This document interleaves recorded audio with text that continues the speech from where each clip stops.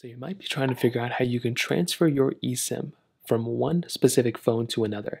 Now, in this case, we'll be talking about between an Android and an iPhone.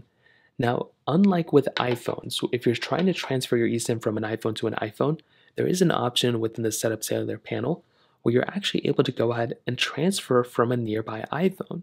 So that's a really cool feature.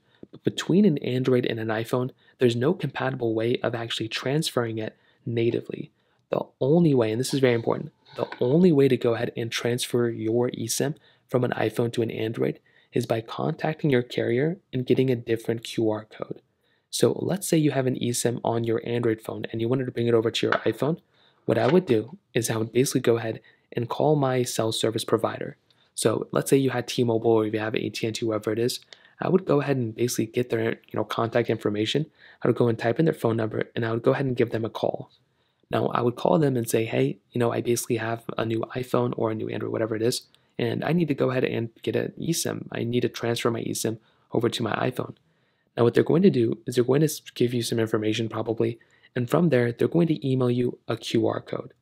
Now, within that QR code, all you're going to have to do is probably open up that QR code on this specific device, and all you're going to want to do on your other device is to go ahead and make your way over to basically however you set up your cellular. So on iPhones, you make your way over to your general settings here.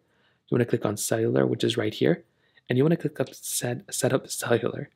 So click on set up cellular, and this next panel is going to come up, and you'll be able to use a QR code to actually go ahead and set up your eSIM.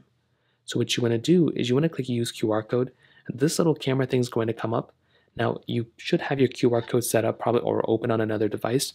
All you're going to want to do is basically scan that QR code whenever it comes up, and from there, you can go ahead and set up your device. Now, you can also go ahead and click enter details manually, and you can type in all this information if you really want to, but it's more complicated.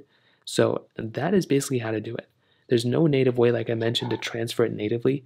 You will basically have to go ahead and contact your carrier in order to transfer your SIM card or eSIM from one specific device to another. So in terms of that, it kind of covers it up there.